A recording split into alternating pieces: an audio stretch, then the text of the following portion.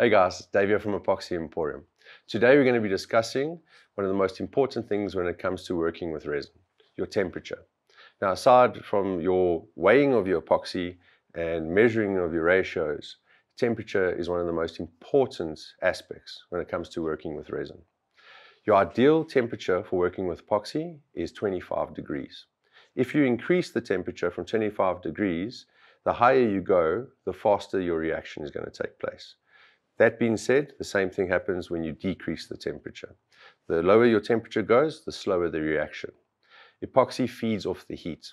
The more heat you add, the faster the cure. The less heat you add, the slower the cure.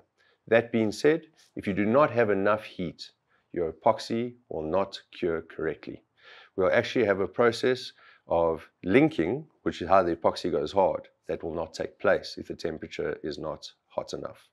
Now, to get your room or your workspace up to 25 degrees for your DIYers, you can add a heater into the room, get the ambient temperature as close to 25 degrees as possible. Your ideal range is between 22 and 27 degrees. If your temperature drops below 13 degrees or below 10 degrees, you might have crystallization that happens with your resin. Now, we get this call a lot. People phone us and they say that the resin has gone hard. The problem with that is the crystallization has taken place due to the cold temperatures. A lot of the time it's because the epoxy has been stored on the floor, which we do not recommend. But what you can do to curb that is actually heat the resin up. I've heated my kettle up here. I've let it cool down so it's not boiling anymore, but I'm going to add it into this container.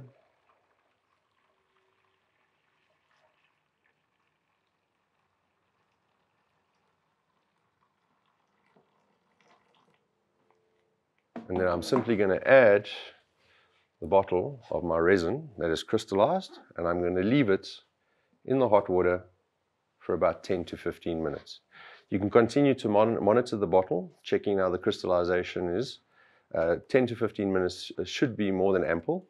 Once the crystallization is gone from the heat, you can actually take the bottle and shake it. Allow this to cool for about 10 minutes, and then you're ready to pour. The main reason we want to let it cool down is because if you take the resin as it is right now, the heat from the water has heated up the epoxy to way more than 30 degrees. If you put this into a system and pour it into your project, it's going to flash cure because of the excess heat. For the guys that have a bit more experience with working with epoxy resin, you will actually be able to see how you can manipulate the resin. If you increase the temperature, it'll increase the cure time. If you decrease the temperature, it'll slow down the cure time. The main reason that I like to manipulate the resin is if there's a very in-depth piece, a lot of details, I actually like to slow down the curing speed to let all the bubbles release. If I'm doing something like a crack or a void fill, then I like to increase the temperature to speed it up. Personally, in my workshop, I like to use an infrared light. Make sure it's an infrared light and not a UV light. The infrared lights are lighter on energy consumption.